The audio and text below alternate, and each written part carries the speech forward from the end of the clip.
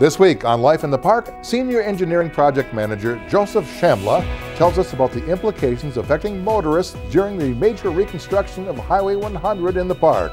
We'll get the latest updates on City Council actions and take a look at current headlines on news you can use. Welcome to the inaugural edition of Life in the Park. I'm Jane Kim. St. Louis Park has seen several major road construction projects take place over the last few years. The overpass at Wooddale Avenue and Highway 7, immediately followed by the Highway 7 and Louisiana Avenue interchange project, was completed just this past fall. Preliminary work has begun on the Highway 100 reconstruction project here in the park. This is the last section of the old Beltline Highway to be modernized, eliminating one of the worst bottlenecks in the metro area. Scott Smith sat down with Senior Engineering Project Manager Joseph Shamla to explain how this project will affect motorists who live, work, or just drive through the park on a daily basis. But first, here's a quick look at news you can use in the park.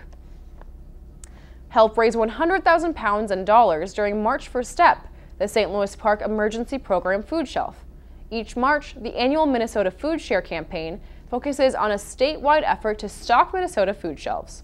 This food drive is essential to STEP, providing a variety of healthy food items to those in need within our community.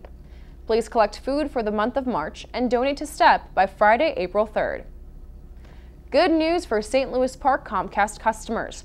A new Comcast Xfinity Customer Service Center opened in St. Louis Park on February 16th. The Xfinity store is located at 4620 Excelsior Boulevard, so customers can stop by in person to exchange or return equipment, see demonstrations of new services, or ask questions about their services or bill. The Xfinity store is open daily from 9 a.m. to 7 p.m., Monday through Saturday, and from 9 a.m. to 5 p.m. on Sunday. St. Louis Park is one of the top 100 best places to live in the United States, according to the editors at Livability.com. In honoring St. Louis Park with the award, the editors recognize the 2,700 businesses operating in St. Louis Park, including Park Nicollet Health Services and the award-winning St. Louis Park School District, where all of its schools are recognized as Blue Ribbon Schools of Excellence by the U.S. Department of Education. Livability.com evaluated amenities, demographics, economy, education, healthcare, housing, social and civic capital, and transportation. Editors reviewed data from more than 2,000 communities across the country, and St. Louis Park ranked 27th out of 100 cities. St. Louis Park also holds the designation as a 5-time winner as one of the 100 best places for young people by America's Promise Alliance. Now to our cover story on the Highway 100 reconstruction project in the park. Scott Smith sat down with Senior Engineering Project Manager Joseph Shamla for an update. Today we're with the Senior Engineering Project Manager for the City of St. Louis Park, Joseph Shamla.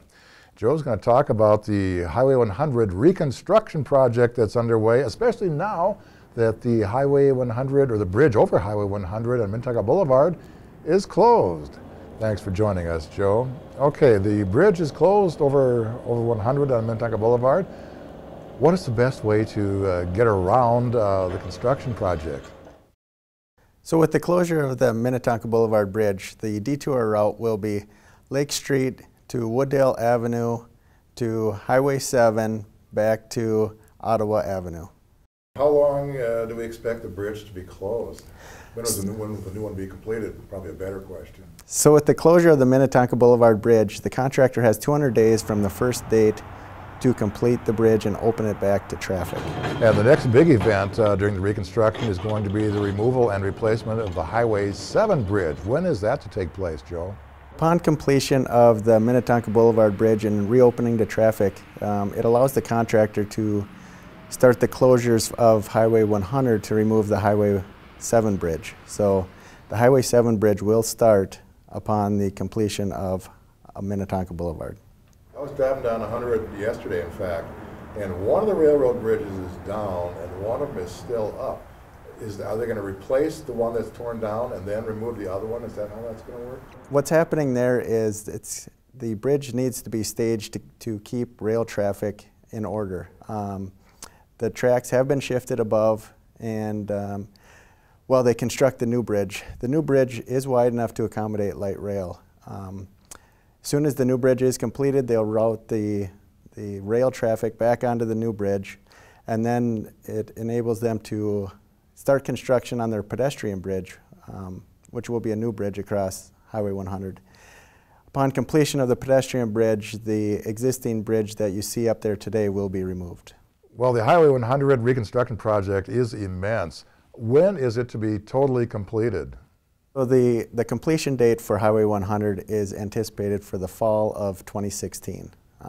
There may be some restoration in 2017, but all lanes should be open to traffic at the end of 2016. All right, Joe, and finally, what is the best way to keep up to date on the construction progress of the highway? The construction updates page on the MnDOT website is the best way.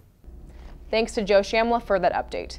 On Friday, March 27th at 9 p.m., crews will begin reducing lanes and closing the ramps on Highway 100 between I-394 and Highway 62. By 10 p.m., the highway and all of the ramps will be completely closed. The road and ramps will reopen by 5 a.m. Monday, March 30th. When the road reopens on March 30th, motorists will encounter delays on Highway 100 between West 36th Street and Berry Street, as the highway will be reduced to 2 lanes in each direction. Next week, Life in the Park will focus on Muddy Paws. It's probably not what you think.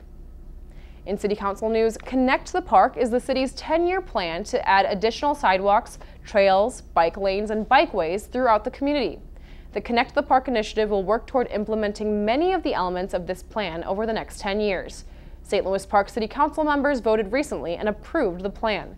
It is estimated to cost between $17 and $24 million, paid through general obligation bonds that the city will develop, according to Jack Sullivan, the plan's senior engineering project manager. That's it for this edition of Life in the Park. Thanks for watching. We'll see you next time right here on Park TV.